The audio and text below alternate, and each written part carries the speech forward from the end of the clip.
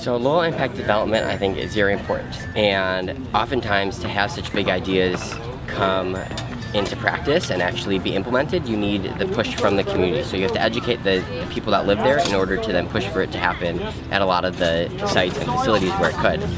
So by engaging people in the communities, I think it's great to create this buzz, to create this environment that then hopefully the city council and the city professionals will listen to and then implement more throughout. So I think it's really important for engagement.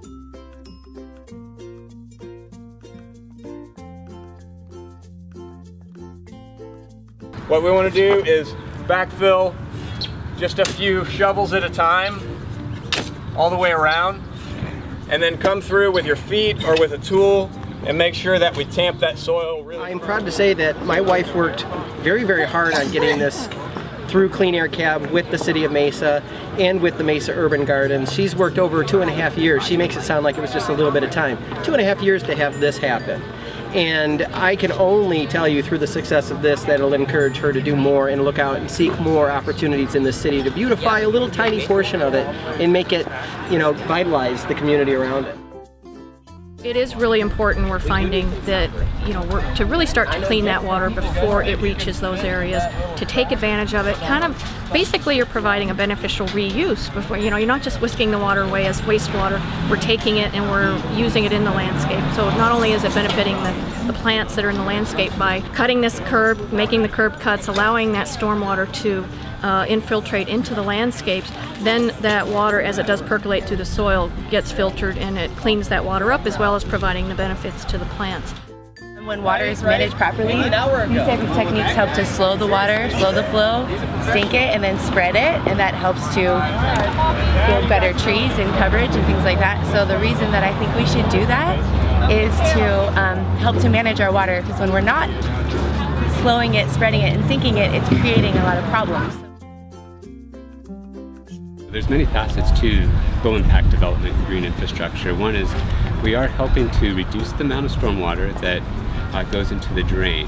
And so at this, if you can imagine just street lines of this type of practice where we're harvesting stormwater into these bioretention basins that are going to help support vegetation.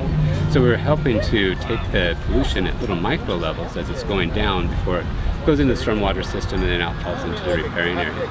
It also will help reduce the amount of gray infrastructure. So thinking of the big stormwater systems, what they have to develop to be able to get that water off-site, because it's concern of flooding and there's the liability behind that. So the green infrastructure helps with the stormwater, but it also helps clean up pollution.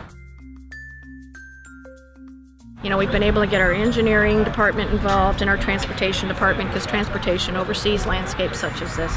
Engineering, they're the ones that have to do all the specs and standards and everything to make sure it's done properly. So part of this is helping to educate our own city and our city members and everything to start doing this. The other thing that we were fortunate to get another grant that's helping us put together what we're calling a low impact development toolbox. And that being kind of just a booklet that's going to help developers incorporate these types of projects.